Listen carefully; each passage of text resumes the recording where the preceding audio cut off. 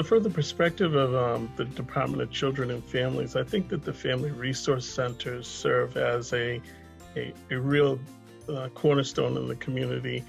In this video, I think you'll see the number of creative ways that the Family Resource Centers go about doing their work and how it impacts the families. Hey there, Bree Rousseau here with the North Adams FRC. Just wanting to remind folks that our doors never closed. We're still here. We're still here for you. And it's our mission right now to just make sure we're meeting all of our parents and our grandparents and our families, you know, where you guys are at, and just meeting what needs you have so we can serve you as best as we can. Since the pandemic started, we have been able to work with the city officials supporting the families. We have a food pantry here, and our food pantry is open every day. Altogether, we support about 1,000 families. When the families come, they get a full bag of groceries. The bag have meat, milk, cereal, and all full of goodies for the kids. During that 1 minute that we spend with the family, they're able to ask information about other resources, and we have all the information that they need. UMass team, to support the FRC network, we recognized that they were going to be super busy with school shutting down and a lot of families being in a position of needing some support. So we did everything that we could do. We built up a resource webpage for the FRC network that they can point their families to, they can utilize themselves. And then we also worked really hard to secure PPE for all of the sites. So we've got 27 sites across the state, and we were able to get them adult masks, children's masks, and gloves and hand sanitizer, which they were desperately in need of. I wanted to talk about the idea of standing in the gap. And if you imagine a wall, and on one side is the enemy, on the other side is safety. And imagine that part of the wall has crumbled. And what we at the FRC do is we stand in the gap and we work with our families and guide them or assist them until they can get to safety.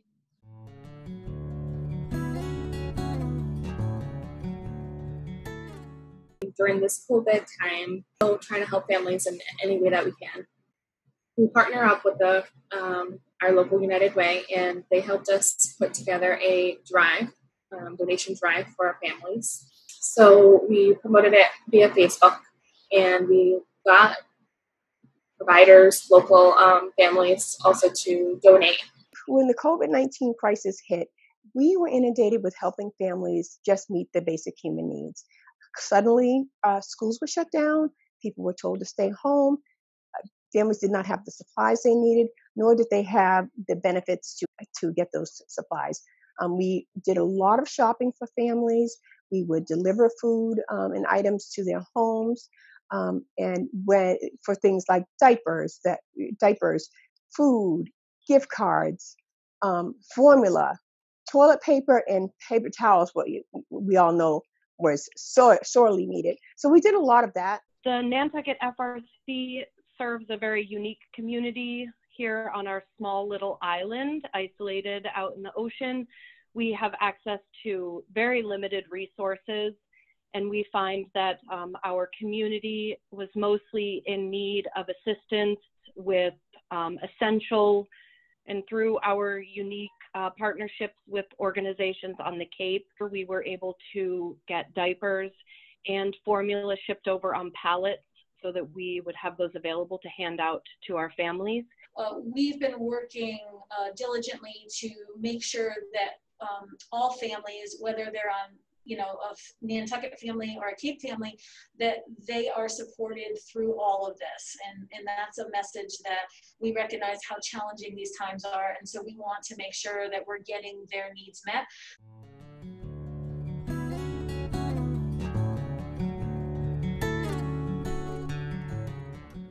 We continue to work with our juvenile courts around families and youth involved with CRA process and diversion to offer ongoing supports and services. The Mental Health Advocacy Program for Kids collaborates with Family Resource Centers in 7 counties. Our staff attorneys ensure that vulnerable kids and families access mental health services and divert kids from the juvenile justice system. So I'm Jason Godfrey, Great Barrington FRC. We've been connected with community members. We're a new opening FRC. We've been Zooming with all local providers, and we're excited to be opening, as are they, to have us starting mid-July, early August.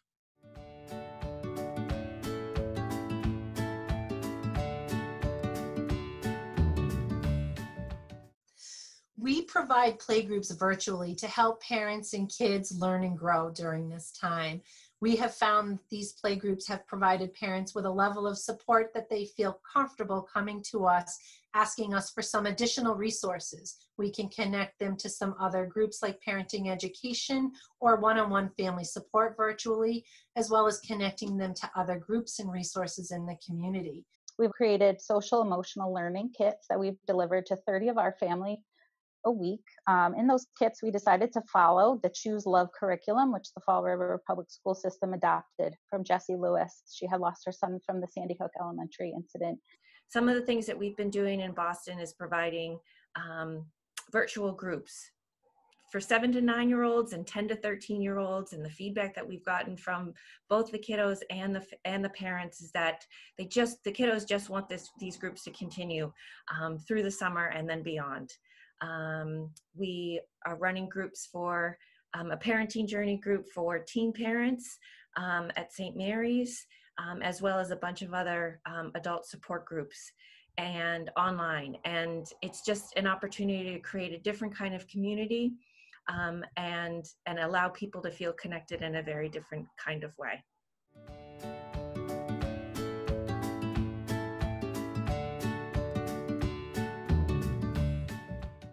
One of the things we continued to do and was not interrupted was we continued to do remote parent education classes, nurturing fathers, parenting wisely, parent cafes, where school liaison along with the clinician partnered to create a series of YouTubes and youth groups that focus obviously on the interests of the youth, but also to have conversations about concerns regarding COVID-19 and fears that sometimes young people have, and they don't have a platform to express it. So we've been doing a lot of helping and assisting parents to navigate the world of Chromebooks and helping families who English is not their first language in understanding the curriculum specified on the Chromebook, which, can be a little difficult. So trying to help families to understand and just language the instructions better. During the pandemic, the New Bedford Family Resource and Development Center has literally been a lifeline to parents of our community. We are calling parents weekly to do emotional check-ins, where parents have an opportunity to vent and get support around parenting their children in this very difficult time.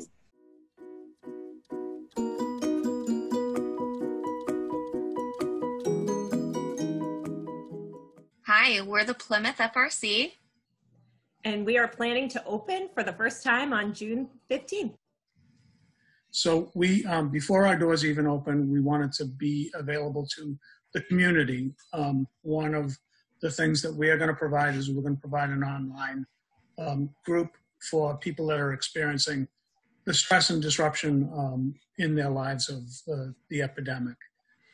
In regards to the COVID group that we're starting next week, we got a lot of feedback from the community and from the schools that a lot of the school nurses are currently triaging COVID concerns for families, and they end their school year in a couple of weeks, and families aren't going to have that support. So the school is really excited about the COVID group in particular because they can refer families so they can have that continued support throughout the summer.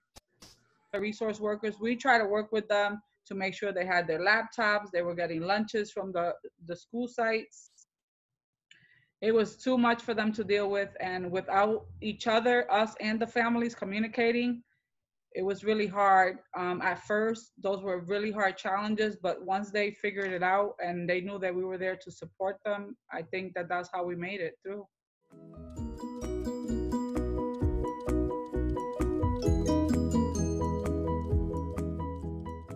Our COVID response work has been in collaboration with the Worcester Together group, As part of that work, we have been able to create a hot meal delivery program for families sick or under quarantine, a broader grocery delivery program for families that may be unable to go out and do shopping right now or access their local food pantry. We've also been able to work with other community partners to create 2 pop-up shelters for families that may be facing delays in accessing the state shelter system while that team is working remotely. So they have a safe place to go tonight while they perhaps wait till the next business day to sort that process out. Well, at the Pittsfield FRC, one of the things that we've established during COVID is what we're calling the warm line. And what that is basically a phone number that is given out, and families can call that line and get somebody directly. Another thing that's worked well is that in Pittsfield specifically, the elementary schools all receive free breakfast and lunch. It's an automatic, kids don't even apply because of the poverty level in Pittsfield. It's just automatically given out. So what we did was we sent folks from the FRC to the different meal sites, and that worked really well to get out in the community and remind people that we were still here and just kind of connect and really make sure that both the providers realized that we were still here helping people and that the families still.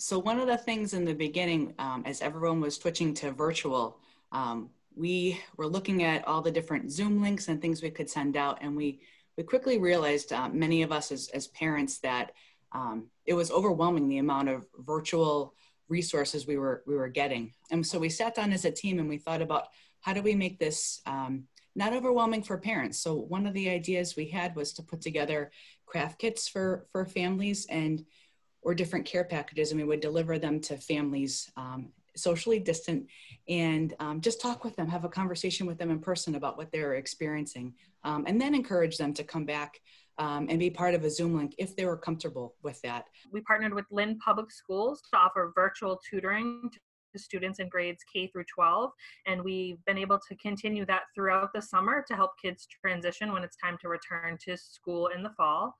We also have been running a successful LGBTQ+ youth support group on a virtual platform.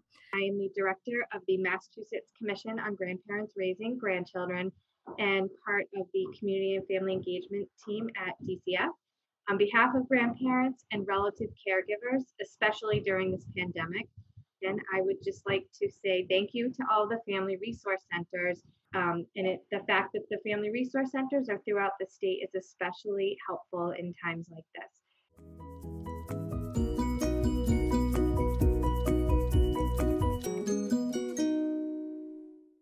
Been able to support them, with grocery cards, paying their utility bills, gas cards, scheduling cab rides if they need it, especially since a lot of them lost their support system, their recovery coach, or any of that interaction that required that one-on-one.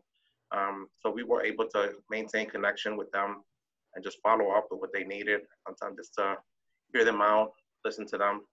That's been one of the better intervention and support that I'm really kind of proud of. That one takes a lot of genuine connectivity. It really brings in together that mission and that commitment to social justice, to really, put yourself out there, and us also dealing with this pandemic and working remotely and some of the social issues happening right now, and being able to kind of put that aside to hear somebody speak and listen to them and try to provide a support. That takes a lot. Right now, at this point, the community and I think everyone really needs to focus on, we need to heal. We need to come together and heal our community.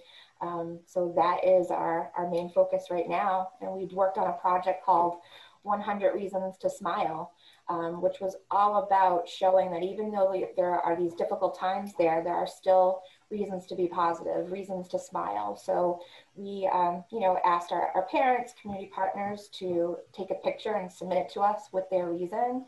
And it was a very powerful and inspiring message of hope, which, we just need to keep that alive. I want to take this opportunity to say thank you to the FRC programs and to the Community Connections programs. Your work has been exemplary in supporting family. Your professionalism and dedication is second to none. When we enter in these times of up and downs of COVID-19 world, we never thought that we were going to be in this for a period of time. However, right from the start, all of you roll up your sleeves, jumped in, and were able to provide the service for families who otherwise would find themselves in need of those resources. Families are very appreciative because otherwise they would be isolated with no way of getting the service that they need. So I wanted to make sure that each one of you, each staff, doesn't matter if it's a volunteer staff or if it's a paid staff, that you are so appreciated in the work that you do. My team, the commissioner, and all senior staff within the department, all the way up to the governor's office, value the work that you do. So thank you for your professionalism and the willingness to be able to provide the resource and support that families need.